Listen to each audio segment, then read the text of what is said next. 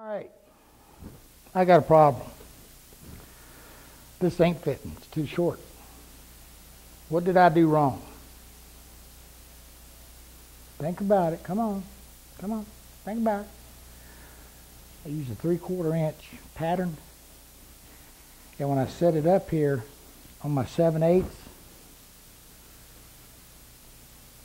okay, when you move it to the outside, see it? See right there, guys? Got it? You always got to go to your fit side. I mean, in this case, the inside where it's going to be fitting. And I'm sitting here yapping and running my mouth, and I did it to the outside without thinking. So now I've got this matched piece of tiger maple that's too short. What do? I got a board stretcher. Come on. Zoom in on this head. That's all right. Jeff's in here taking pictures so you can check it on the blog. See how short I am? Now, I did not do this intentionally, but I kept thinking this 7/8 base looks too heavy. So, yeah, we're going to stretch it, sort of, and that's sort of stretching the truth of what we're going to be doing. What we're going to do is all we got to do is taking it off of the back is reduce this down to the same 3/4 thickness, and it'll come back and fit. So taking it, because it's on an angle, taking material off the back, she'll come right in. So I'm going to go to the back, zip it a couple times to the planer, and come back and see what we got. All right, guys. Wood removal to the rescue. Fits perfect. All we did was took it down to 3/4. Yeah. Don't y'all do that. But if you do, now you know how to fix it.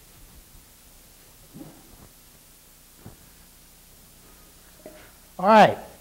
Now what are we going to do? Now we're going to take, it's hard to see on this. Now we've got this nice little scroll down here, and we're going to scroll our base and get it together. So let's do the scroll. First thing we do, and we're going to get a better camera angle here just in a second. We're taking our piece of MDF and found the center. Then I measured down 1.5 inches, and then just drew a line out here. Now I'm going to roughly show you what we're going to do, but I'm going to kind of show you on this dirty backside. What we're going to do is we're going to do a little arc.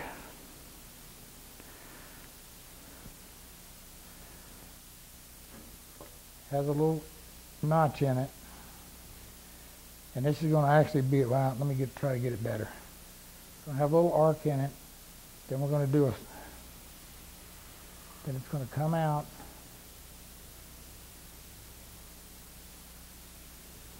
Over here on the corner, comes out, comes down.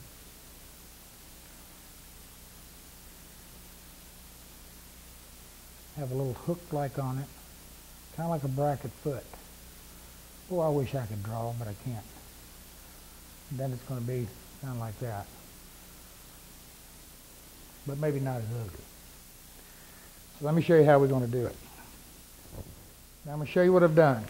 I drew my center line, and I told you, made a mark the top down 1.5 inches. Then I went from the bottom up 1 3/8 inches. So one more time. This is 1.5, 1 3/8. Then I took my compass from the 1 3/8 point and I set it at the 1.5 point, and I simply drew an arc.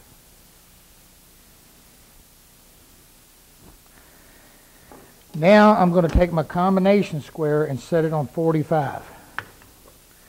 And all I'm going to do is come right to my 1 3/8 point where the arc comes in.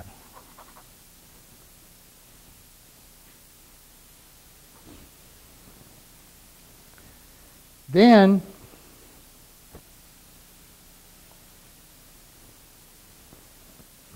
went over here to the end.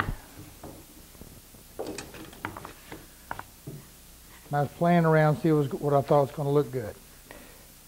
Again, down 1.5 inches.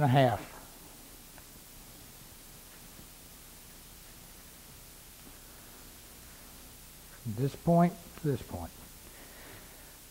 I played around a little bit. I take I have a 1 3/8 Forstner bit.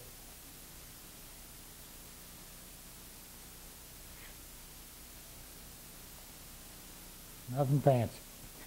Came in 2.5 inches on center, and I'm going to drill it.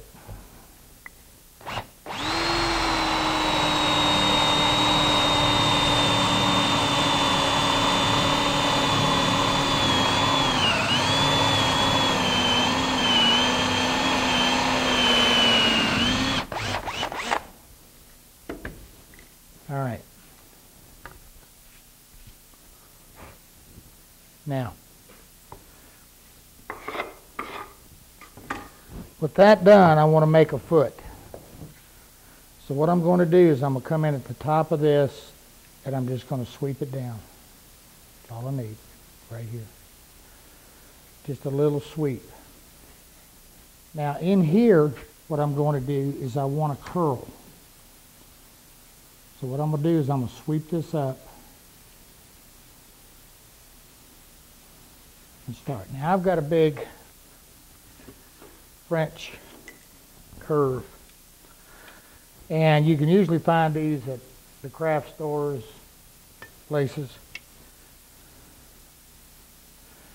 So staying with my 1 3/8, what I want to create here is I want to create a sweep down and then a sweep up. Just about like what I've got. Except I don't want to be real low to the floor. I want right here from the point, I want to be up here about 1/4 3/8 of an inch. And I just want to make a nice light little sweep up. Let's take a look.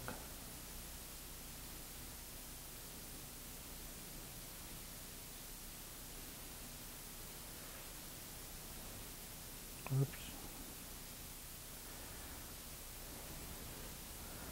Now this is our pattern we're making.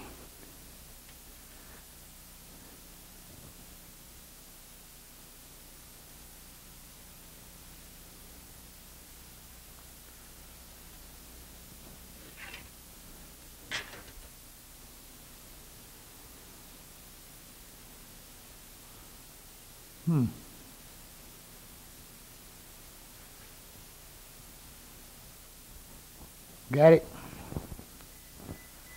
All we're doing is making a nice little sweep. This will come down. Now one other thing we can do right here on the bottom of this foot that I think looks pretty good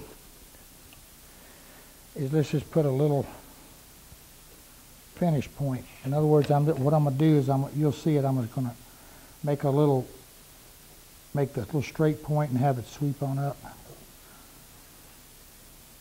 Now all I'm doing with you right now is thinking out loud. I'm going to go to the bandsaw and I'm going to bandsaw this out. Get it looking what I like. And you do the same. You know, one of the things you want is you just want to keep nice sweeping lines. Okay. All right, little cleanup, and I think we got a kind of a nice looking little base going here. I like that. I've used this scroll a lot of times. I don't know if I told you yet. This scroll, this part in here, there was a shaker by the name of Daniel Searing, and this particular piece was in one of the shaker museums up in Ohio, and I saw this particular scroll and I just fell in love with it, and I've used it. I kind of adopted it as my own, and I have used it time and time again. The cool thing about it was pretty elaborate for a piece of shaker furniture. And but they were the Ohio, it's kind of western Ohio, and you get out into Kentucky, into Pleasant Valley, or Pleasant Hill, I think it is. They were a little bit more, they weren't quite as strict, let's just say. And so sometimes you saw things with a little bit more embellishment and whatever. But this is actually on a chest of drawers. And that chest of drawers is done out of tiger maple. And I'm assuming it was done in a varnish or something like that, because like we talked about the color that we're using, this thing is almost pumpkin orange. And the figure and curl in it is just gorgeous. The only thing he did we're not doing is that he actually 45'd this. He 45'd this and put a vertical grain, which we're not doing. And one of the reasons is we don't need that, because we've got the vertical grain coming down from the side of the case. It's going to give us a tremendous amount of strength here. So this kind of emulates a bracket foot and gives us a little snap. Now, one of the things we want to do, don't make this point on this really, really tight. Don't make it super sharp. And what we want to do here is we want to, I have a drum sand, oscillating drum sander I can clean this up with. But, there's nothing wrong, again, with a good file and a rasp. They do great. And I think I told you in an earlier webisode, my absolute favorite, particularly on MDF, is these Japanese files. Man, them things just...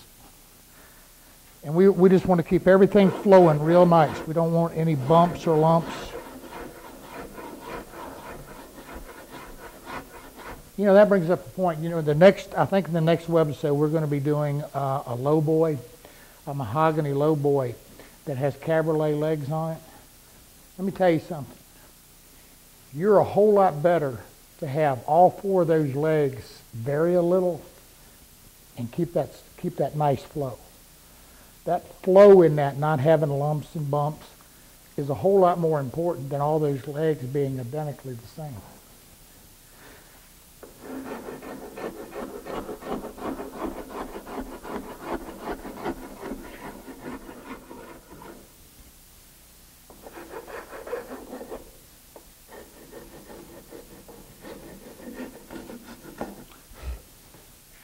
Now I left the line on this side, so I'm just rasping to it.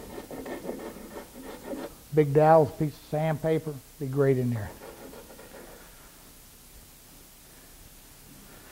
Right here, Jeff wants to get a few pictures. We've got enough. All right, now that we've got our pattern made up, I'm going to trace it over to the actual piece of wood. Now make sure this piece is angled as well, so make sure you use a combination square or your center line here to make sure that you're in line. See right here, it looks like you got an offset, but you really don't. You want to be point to point. Now I'm actually tracing this out with a Sharpie so you can see what I'm doing. But also, when I cut this, I'm actually going to leave the line, and then we're just going to router cut this with a flush trim bit using our pattern.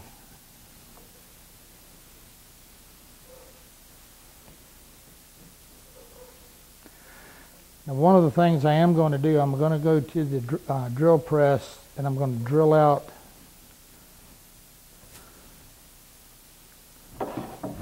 this point right here and this point, just so that it's clean and neat and be done. Then I'll bandsaw it.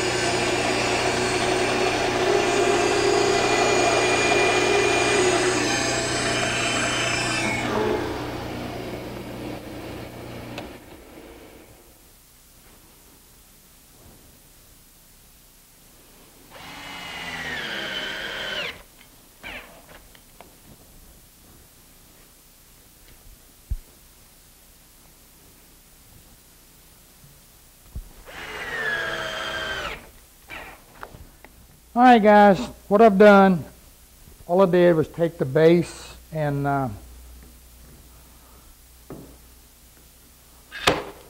after I cut it out in my pattern, I just screwed it on. The back will never be seen, so the screws are fine. And I'm just going to put it in here, and I'm going to take a bit and clean it up. Now the bit I'm going to use, because I got this figured tiger maple, I'm going to be using that spiral cut. It's a 1/2 inch spiral. These things just, they cut a slick edge, and it's the down cut, down shear. And I'm just going to cut it and be done. Might have to take a file, rasp, clean up a little something, but pretty much it's going to do what we need.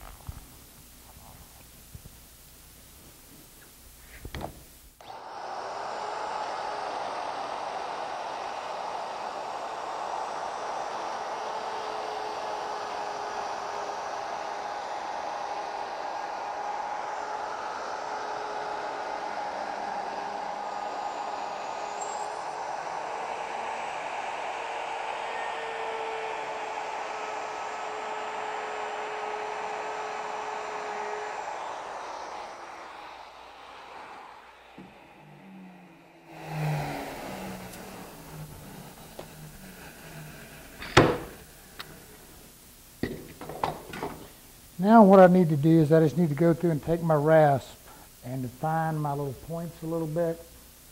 Other than that, we're done. And we'll do that, and we come back, we're going to look at getting it on the case. All right, my last thing I'm going to do to my base is I want to run a little 3/16 radius roundover bit. I just want to ease them edges a little bit.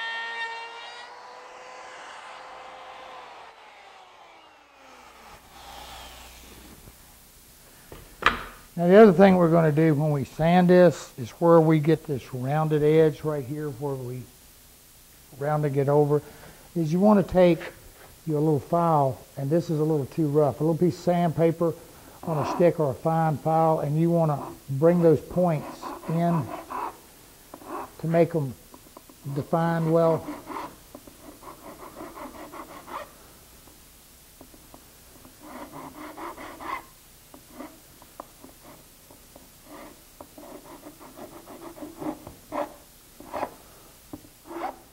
Okay, now when we set this up here, we're going to find out we got some problems. What are they? Well, we got feet in behind it.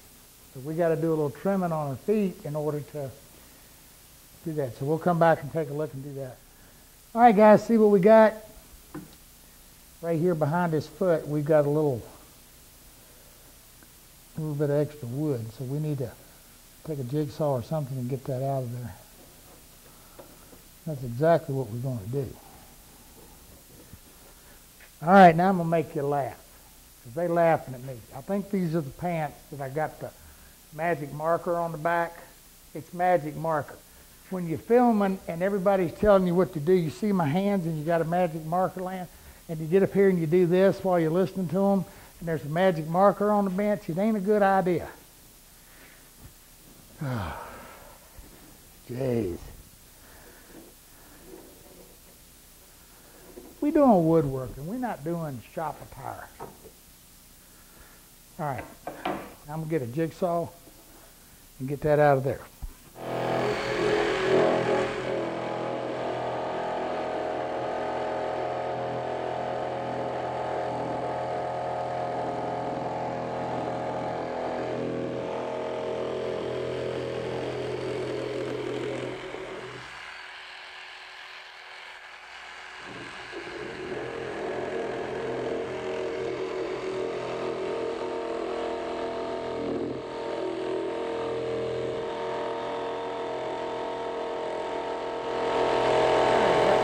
Out of the way. Now, start putting this puppy on here. Get it lined. Now what I want to do is I want to get it lined up and clamped in place. Now this particular piece of wood, I got a little bit of bow in it, so I really want to clamp it down well, make sure I got everything fitted. Now here's what's going to happen. Here's what I'm going to do. I'm going to clamp this down, and then I'm going to go back to the table saw, and I'm going to cut my length to make sure I'm fitting well. Now all I'm going to glue on here at the moment is I want to just glue the two ends together. Now that's not a very strong joint. It's just a butt glue. And I could, you know, do biscuits and all of that.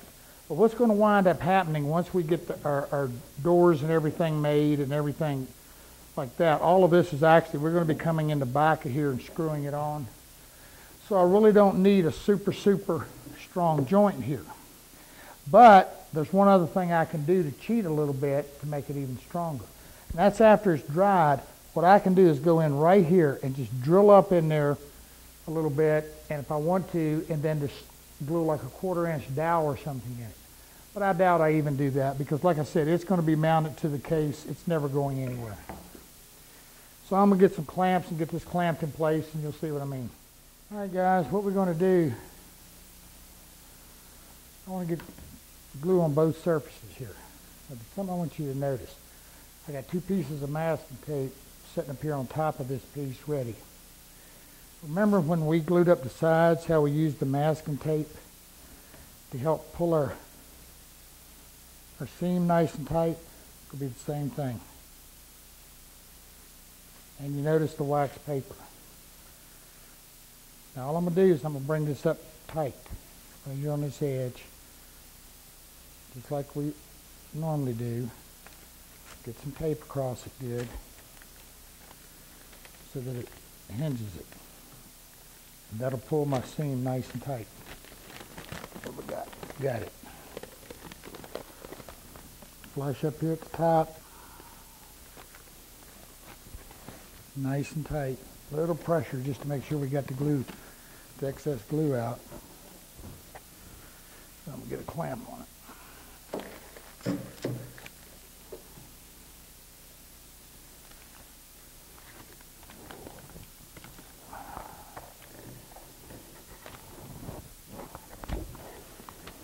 Now, if it's not going tight for you, this one's fine. If it's not going tight for you, get a little pressure on there.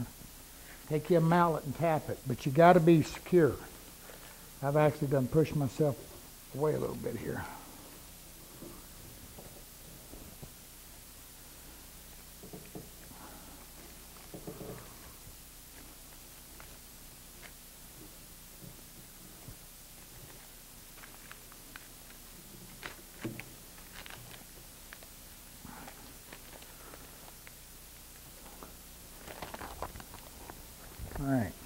I'm in there. Okay, I'm going to do the other side, and we let it dry. All right, while the base is on there and the corners are drying, let's get to the moldings. Now, the first thing you notice on my miter slide, I put a different fence. I want something a little longer, not quite as high. Now, to get your angle, same piece that we used on the sides. Set up. Run it through. Set your blade to where you're right on your angle. Now make a test cut. Make sure it's fitting. And by that, that's exactly what we did. Just take a scrappy MDF or whatever you got and make sure you're coming in with a really nice tight joint.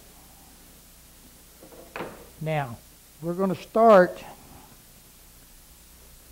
with this little guy right here. This is that thin molding we made, okay?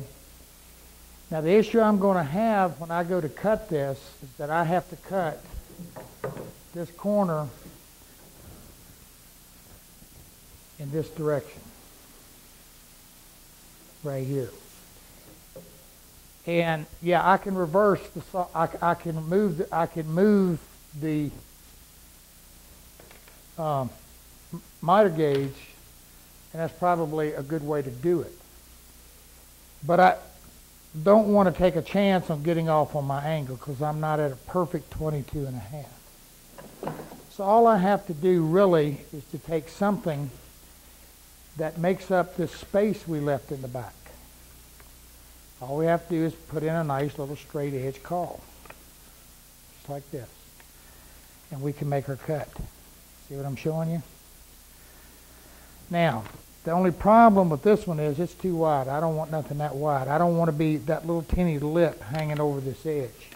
See this? So this is the only protection I've got from this wanting to kick back. There's not enough edge there. The larger molding, we would be okay. But I think this piece of 3/4 MDF is just about perfect. It is. See, I just want something that's going to keep me flat, tight, and to the top. So I'm just going to make my cut. I'm going to make my first cut. Now remember again, I've left plenty here because I got to reverse this cut just in a minute.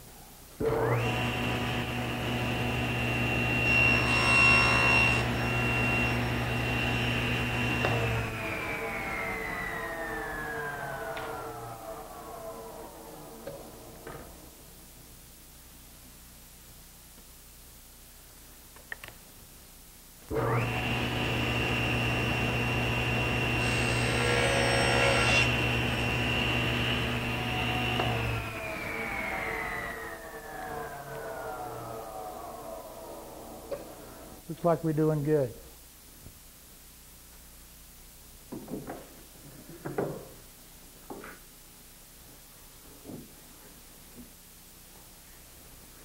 Oh yeah, that fits nice. All right, we want to be point to point, meaning that the point right here on top of this cabinet is going to be where we want our point to be. But the thing we got here is we're going to be cutting this on this back angle. So this is our, there's no real point here or here that we can actually gauge off of. So we really got to be really tight here and sneak up on this. We're going to be cutting on the correct angle. You notice I cut the left side of the case, or facing the case, I cut the left side first. So that when I'm nibbling this, when I'm working on this edge, I don't have to use the MDF caul. I don't have to use the MDF spacer. Okay, so what I'm going to do is I'm going to go over here and I'm going to make me a cut. Now, just keep the camera there. One of the reasons that I made this switch to this other caul or this other fence is that when I go to cut this, this fence is going to give me a guide as to where I'm coming through. See? So I know that this inside edge here is going to be my final cut. So I'm going to wiggle that out until I get it. Got it? But let me cut this real quick and show you.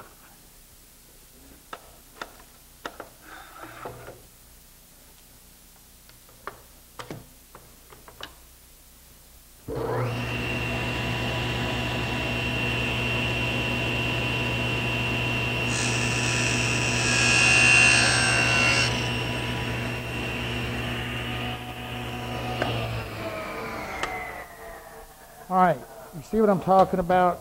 If you can see this little mark right there. But see what this is going to do, this shows me, this gives me a gauge at this point, and I also have a gauge at this point. So I can actually take off just a finite little bit of wood and sneak up on that thing. All right? So that's what we're going to do. If we mess up, we need to mess up on the big one. We got an extra one of them around, I think. We ain't got any extra of these, I'm pretty sure. All right, so I'm going to sneak up on this. Just keep going.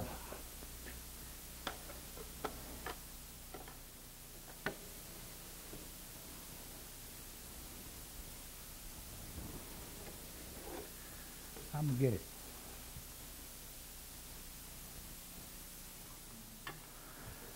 All right, guys, now I'm going to show you this, and this is made by Logan. I got it at Woodcraft. It's a little sander that's made, picture framers use it a lot. It's pricey, I'm going to tell you that up front. What is this thing, Jeff, 170 bucks or so? But I'm going to tell you what, if you do a lot of miters, and I mean, we're fine on the table saw. Now, one of the things, you've got a 45-degree setting, and the way this works basically is this. All right, this comes around using, it's got a little green dot on it. That's a 45, okay? Then it's marked for different, how many sides you're doing. It has a 5, a 6, and 8. And an 8, if you were making a kind of an octagon-shaped, picture frame, you would have 8 sides. That's 22 and a half, where it works out. Anyway, so what happens is you just simply set to whatever it is you want, okay? In this case, that's it right there. And I can come in on this and I can sand. And somebody's going to ask me why it's so expensive. Only thing I can tell you, the thing's built like a tank, and it just works. This is 80 grit, and I'll tell you what, little teeny moldings, man, this thing is sweet.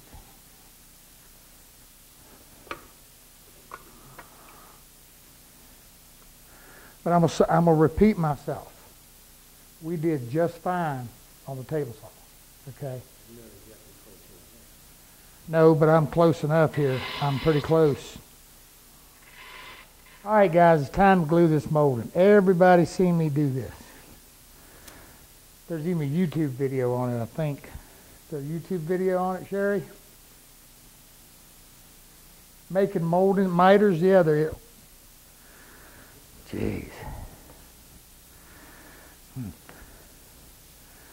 All I'm doing is taking some Tight Bond 3 glue, butt joining them, button them up nice and tight, and I'm going to let them dry. Then, make sure you get plenty of glue because that end grain likes to suck it up good.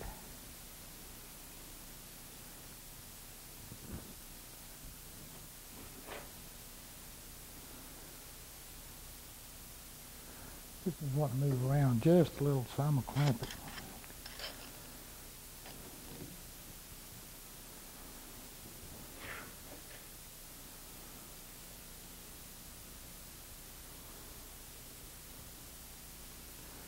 I've actually taken a little piece of wood, but you notice the tape so you don't glue to it and stick it under there and just take a little squeeze, clamp, anything put on there. Just something to hold it until that glue dries some.